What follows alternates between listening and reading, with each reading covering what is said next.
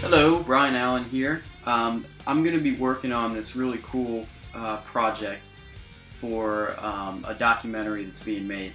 It's about heavy metal artists and movie monsters.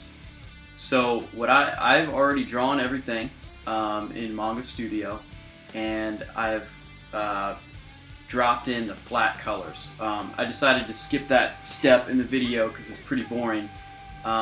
But it's obviously really important and really time consuming too. So let me show you real quick how I get started in Manga Studio when coloring, and then the rest of the video will be just a speed painting video of me coloring this up.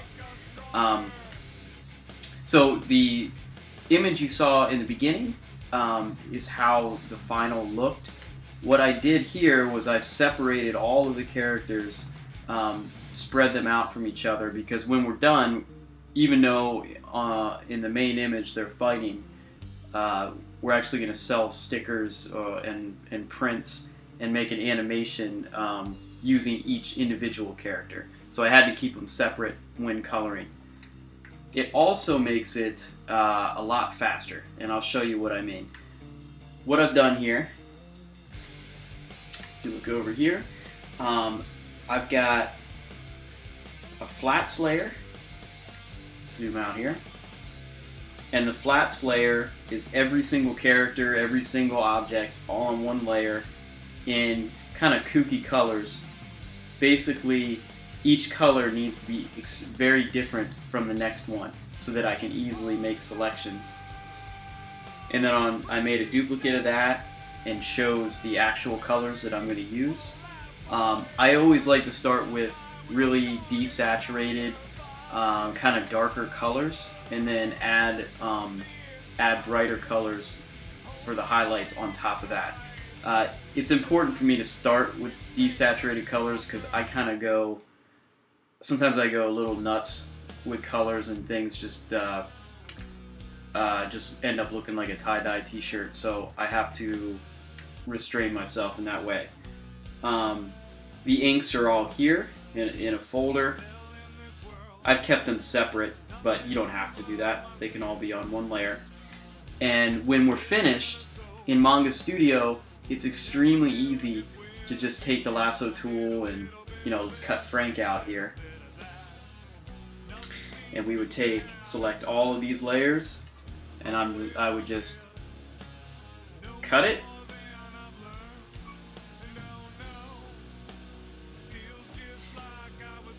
And paste that all in its own group. So before we had them all on one layer, and now it's very easy to separate it. That's when we're all done coloring. So let's undo all that jazz there. Okay, so the reason I like to keep them all on one layer is because for me, having to go back and switch between layers really kind of slows me down, and especially with a piece like this where there's so much going on and so many characters, that would equal a ridiculous number of layers. The other reason is it really helps with the way I work using reference layers. And let me show you what I'm talking about.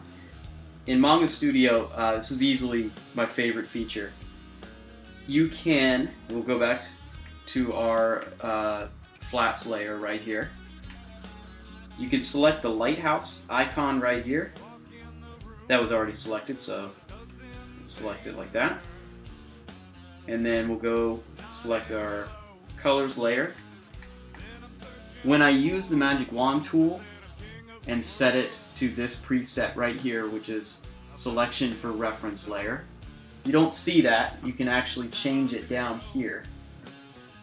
And this is probably pretty confusing if you've never used Manga Studio before, but once you start playing around with it, these settings will make more sense, and then you'll love them.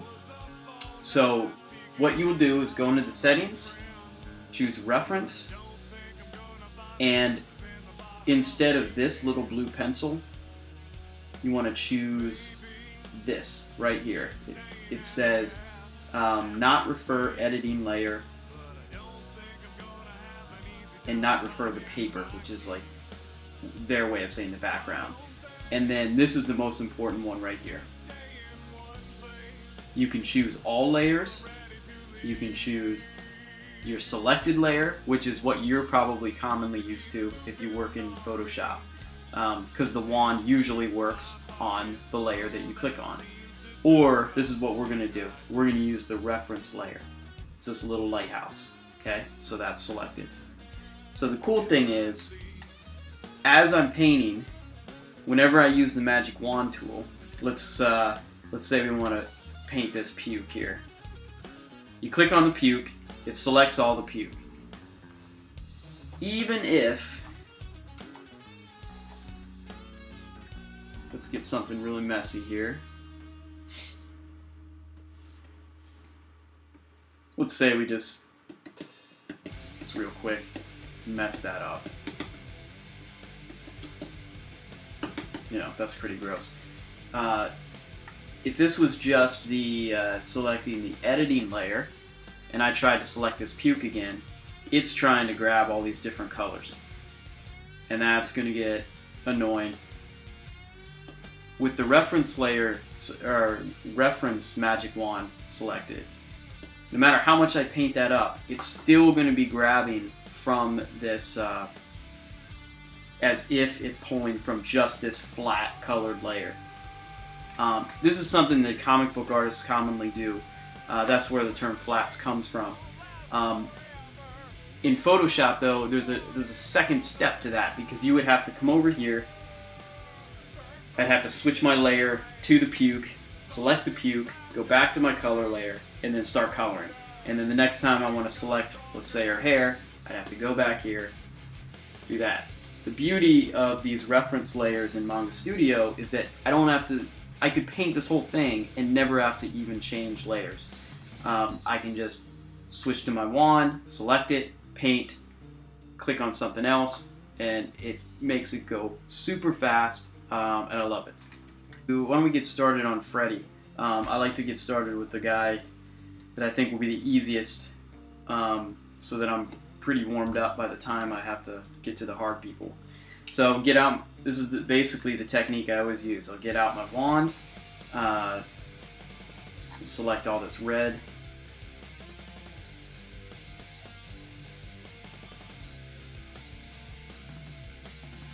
get my grungy brush, and I'll select a red that is a bit lighter. I'm going to start with brighter color.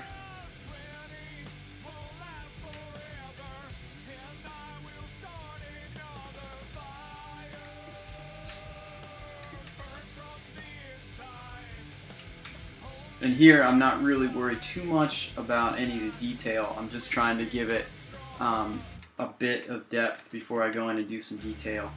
And do the same for shadows. That needs to be darker.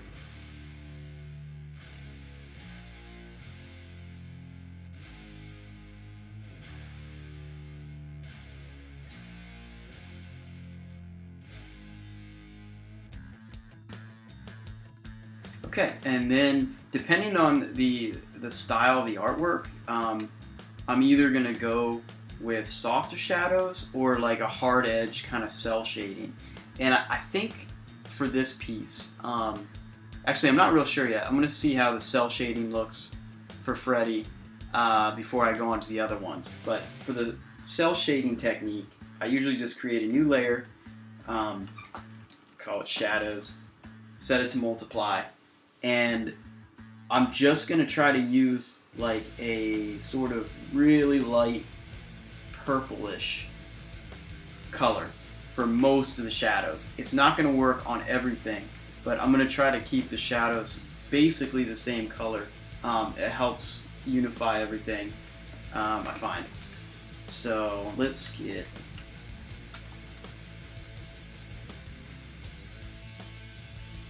And for me, it usually takes a little playing around. It needs to be a little darker.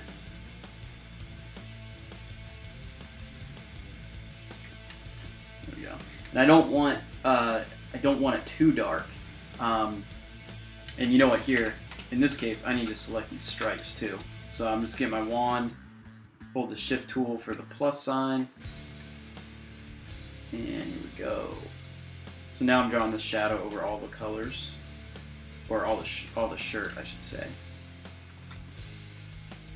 So I was saying, you don't want the shadows to be too dark because my line art is already pretty dark, and I've already blocked in a lot of the shadows. That's sort of part of my style in black. So I'm basically just sort of trying to create a mid-tone here. And right now I'm using the Manga Studio 5 mapping pen that comes with Manga Studio. Oh, you know, and I really like, where are you? Again, 4,000 brushes, and I use 4 of them. Here we go, it's textured pen. So the textured pen is also really cool. It has, if you zoom in, like a bit of texture, which I think is actually pretty good for shading and stuff. Okay, let's block in some big shadows.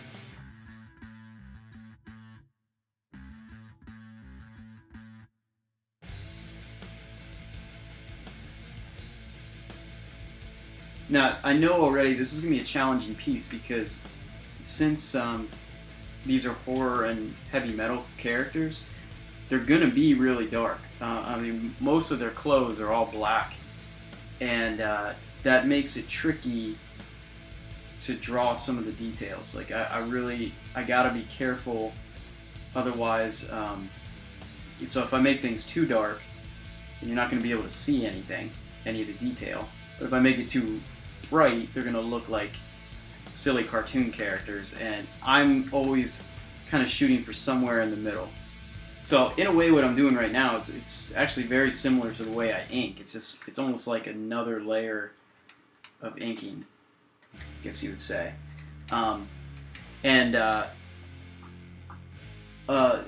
Sometimes I will, actually a lot of times, I'll use the cuts method, where you use the lasso tool to select an area and then fill it in with a soft brush, and I'm sure I'll be doing that later on. Right now, I find for this style, with the cell shading, it works really well for web graphics because they're going to be so small anyway. A lot of these hard edges, when you zoom out, they look basically identical to the effect you would achieve with the cut method, and I find this a lot more natural and faster for me than actually drawing the lasso cuts, because it just feels a bit more like drawing, and there's less tools to use too, so it's just quick. Okay, jam this in. Might sometimes do some texture there.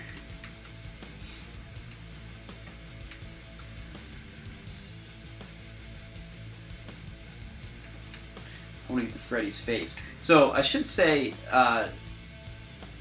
right now, my focus is like the different areas of the character. So right now I'm tackling his shirt. Later on I'm going to do his face.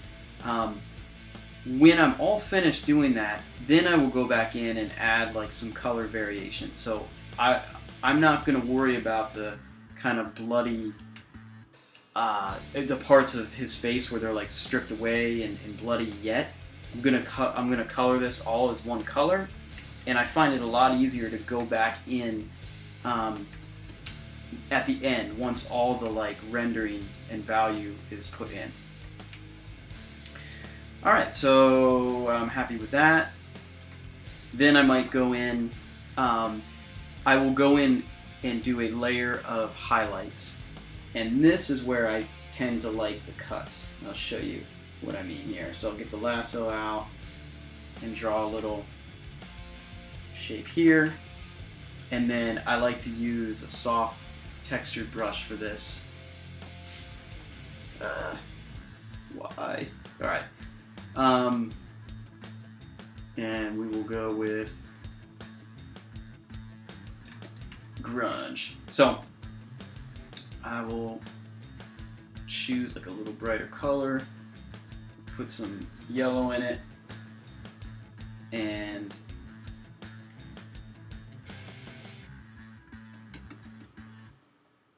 you kind of paint it on there. This is an area where I can quickly get carried away, and then I end up putting way too many highlights, and it starts to just look, everything pops out, and it's too colorful, and I usually have to go back and fix that. So watch out for that. You just want to kind of highlight some of the areas that are closer to you. And especially for this piece, like, they are supposed to be scary. Like I said, I just want them to be like scary cartoon characters. Oh, here's a tip too that I learned from a schoolism class. You always want to have, if you have a second monitor or even just a big monitor, it's always a good idea to have like a second view of the illustration you're working on, but at a much smaller size. To give you an example of why that's helpful, when I just did that highlight, it looks pretty good right here, but I'm seeing now when you zoom way out, that highlight was way too bright. It just makes his arm pop out way too much. It's also really helpful to kind of see the image as a whole. So as I continue coloring this, I'm going to see all the characters at once. I'm going to see how all the colors like are working together. It's super helpful. It's also really helpful because this final illustration, even though it's going to be used for a lot of different things where the characters might be pretty big, the main illustration on the website, the characters are going to be pretty small. Especially if you're looking at it on a phone, they're going to be ridiculously small. So I don't want to get carried away with detail that's never going to be seen. And you can do that in both Photoshop and Manga Studio. I think what I'll do now is shut up and just speed up the video for the rest of the coloring. So thanks for watching, and if you have any questions, just post them in the comments. Thanks.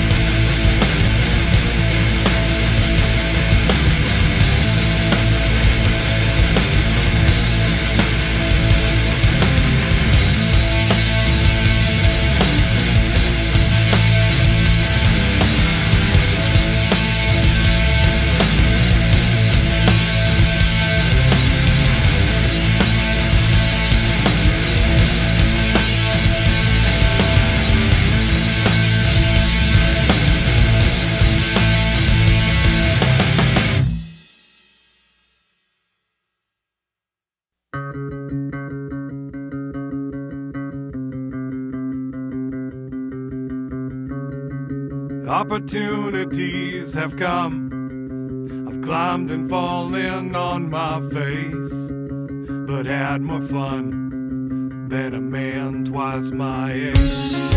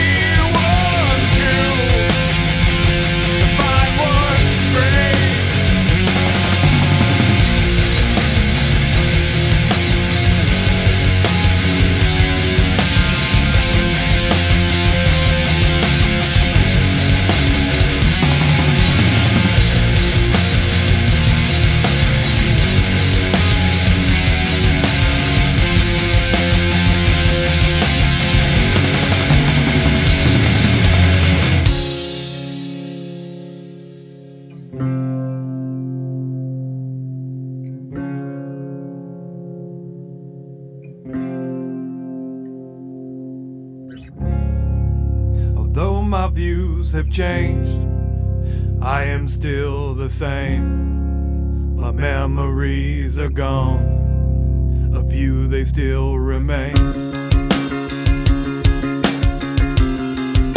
A few they still remain. A few they still remain. A few they still remain.